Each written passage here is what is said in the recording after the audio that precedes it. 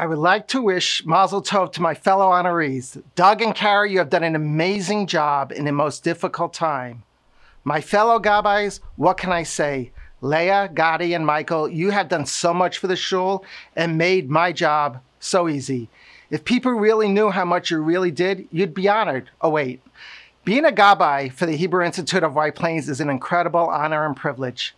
I want to mention two former Gabbais that I have learned so much from, Ezra Berkowitz and Dr. Judah Rohr. Your dedication and mentorship have meant so much to me. Thank you to Rabbi Martyr for being a great leader and friend. I want to thank Shoshana for always encouraging me to go to Minyan, which led me to becoming Gabbai in the first place. Thank you to my children who met and fell in love as Gabbais at Penn OCP. Thanks to my parents and brothers for always making it fun to go to shul. I would like to conclude by thanking the entire HI community. So many of you contribute in so many ways and set such a great example for what a Jewish community should be. Thanks again for this wonderful honor. Thank you to the 2021 Gala Committee for choosing to honor the current presidents and Gabbaiim this year, and for all of your hard work to make this year's Gala a success. Thank you to my fellow honorees, to Doug and Kara, a former Gabbai and a renowned immunologist, the two most perfect patient presidents to navigate the shul through a rebuild and a global pandemic. To Team Gabbai, Leah with her wisdom, Michael with his words, and Bobby with his puns, I can't think of a better team to work the crazy with. Thank you for being awesome.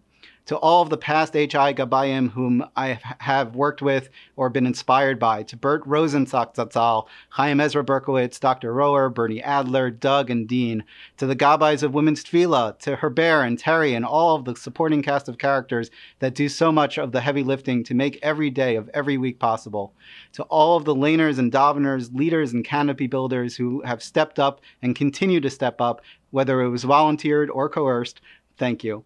To all of you who come to shul, whether in person or this past year over Zoom, you give the Gabbai job meaning. To Rabbi Martyr for your leadership and guidance. To my dad, one of many Rabbi Rams, but the only one to have given me my first Gabbai gig. To my mom, who taught me that Gabbaim don't get complaints, only strongly worded suggestions. And finally, Acharon Chaviv, to my family, Jana, Benny, Ilan, and Ori. Each and every one of you has been called upon in our community to lane or to daven or to Gabbai or to be there for our shul. Thank you for sharing the job with me all of these years. I feel very lucky to have found the Hebrew Institute of White Plains. It's such a rare and unique place, and I'm always reminded of how special it is. Growing up, my shul experience was all about the people. They were really my closest family and support, and the people of the Hebrew Institute give me that same feeling of home. Working with Gotti and Michael and Bobby has taught me what it looks like when partnership and teamwork actually work. Team Gabbai members have strong feelings and opinions, and we discuss them with mutual respect. And we are all willing to pitch in and work together. And we make it fun. This past year has taught me that you never know what is coming at you next, and that's the challenge. You just need to roll with what you've got and make it work the best way you can. A huge thank you to David and Eliana for being so patient with me and all of my Gabbai talk. I feel so proud to be a part of this year's amazing slate of honorees, and I thank each and every one of them for their devotion, for their immense caring, and for their friendship. When I agreed to become Gabbai, it wasn't because I expected to be honored. It's honestly because I just enjoy davening more when I run it. Being Gabbai is my way of contributing to making sure that our tefillah runs with the right mix of communal participation and skillful davening and laning. It's orchestrating a tefillah that balances what every member of our community is looking for, so that we can collectively create an experience that's meaningful to each of us.